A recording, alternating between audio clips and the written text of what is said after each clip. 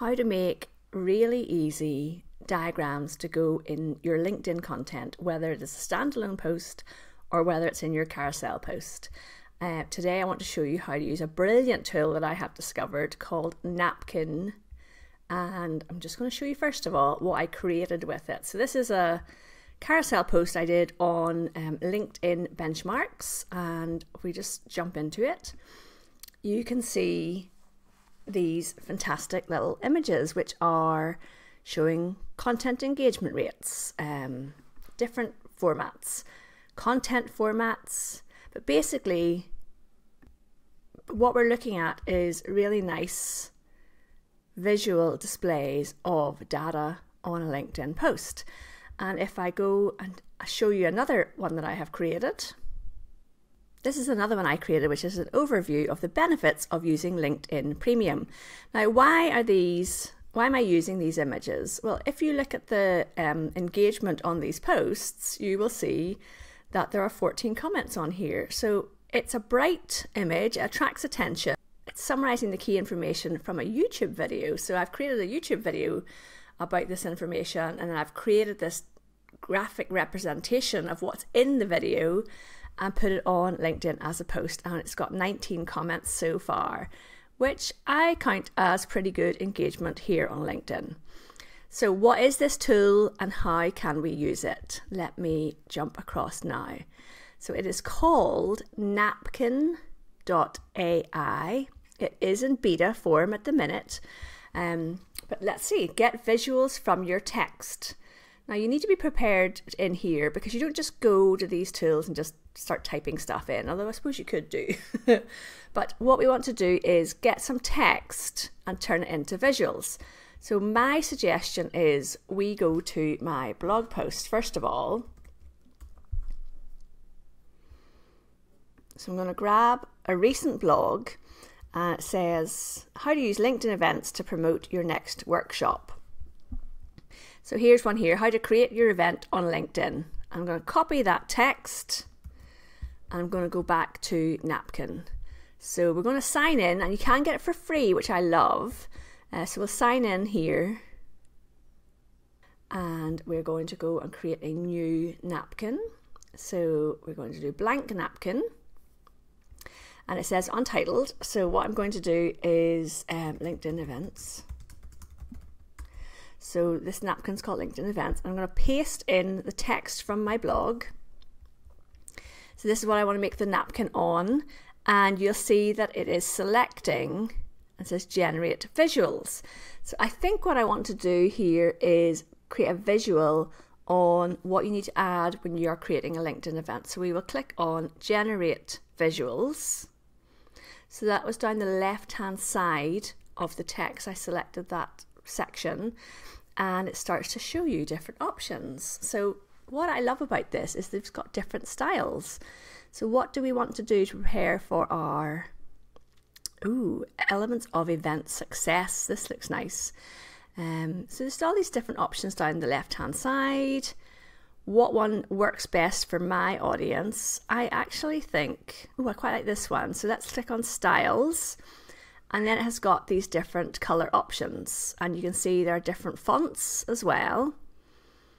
And pick your one that you want. Now for a premium account you can add in your own style, but just for the purposes of showing you this today, I'm going to select this one, and now we have all the information: event link, event image, dates and times, event description, and speakers list. So all the things we need to remember for a LinkedIn Live. I want to change this text to say key. Okay, so I'm going to select that, and now we can change the text. So I might want to change that to maybe Arial, and I can make it in bold and center it, all this stuff. And you can change the text, you can change the color if you want. And let's see, maybe do this. Okay, so key elements for your LinkedIn Live. I don't like the gray, so I'm going to go back in there, and I'm just going to actually have it as black text. So here we have Such an easy way to create the document and just export it. I want to export it as a PNG file, and I do want to have a background because I don't want it to be clear. You can also have it so you can remove the background so it is a clear image, but what I want to do is have a background on mine. And let's see the resolution of it. Color mode, I want light, I don't want dark. And then I'm going to download my image. And that is how you create a really nice image, a graphic that you can now use for your LinkedIn post.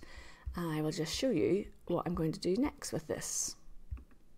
Because we want to use this content to raise our profiles on LinkedIn. So if we go to start a post, what do I want to talk about? Okay, remember our text that we had. Let's put it in here. What I'm doing is I'm driving people back to my YouTube channel. I want to add in a few little bits for myself here.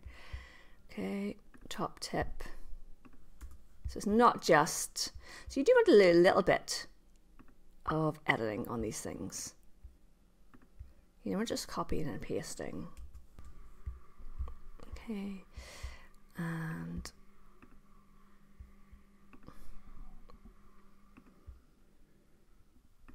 these are just the little tips. These are the little edits that I make that make a difference to your post. You know, we want to create posts and content on LinkedIn that help our audiences and drive more traffic to our audiences. So are you using LinkedIn events to drive traffic to your next webinar? Put in our image. So we're going to upload our image. Here we go. Key elements for your LinkedIn Live. Click next. And are you using LinkedIn? So the post is ready, and I'm going to click on that to say post. Now what I want to do, of course, is drive people back to my website. So I'm going to go back to grab the URL for the website, and I'm going to go in here and I'll say read. All right. So we don't put that link into the post because LinkedIn does punish us for that. So I am still putting it into my first comment, and it remains to be seen if that's impacting my content or not. So I hope you have found this useful. Napkin AI. If we go back to Napkin, it keeps your napkins in here in your library. So make sure you name them properly. But isn't that a brilliant tool for creating images that you can use really quickly in your LinkedIn content? Let me know if you're going to try it out.